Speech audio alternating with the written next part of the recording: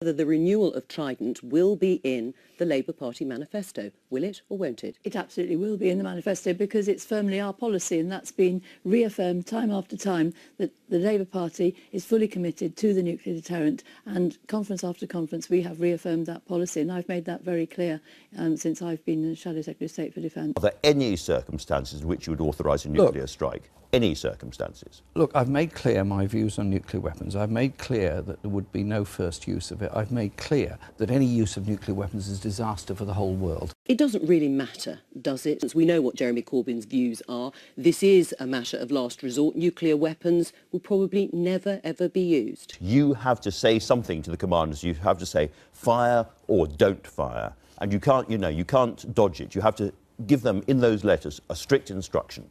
A strict instruction to follow orders when given. Have you made it clear to Jeremy Corbyn? Indeed I have, and as I say, it has been agreed that it is going to be in the manifesto. We want a secure and peaceful world. We Sure. achieve that by promoting peace, by also promoting security, and security comes from that process. So what was your reaction when you heard that yesterday? Well, we all know that Jeremy has had his own personal view on a number of issues, but the really important point here is that this is something we've been committed to for a very long time. Back in 2007, we set the ball rolling for the renewal of the Trident submarines, and we are quite clear what our policy is. Do you tell President Trump that we are no longer a nuclear-armed power?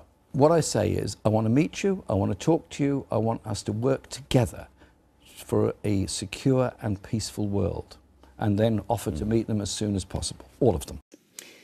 You presumably have had these discussions, as you've said, with him, and he is still opposed to it. Is that sustainable during an election campaign, that his views are still at odds with what the Labour Party policy is on this crucial issue and will be during the campaign?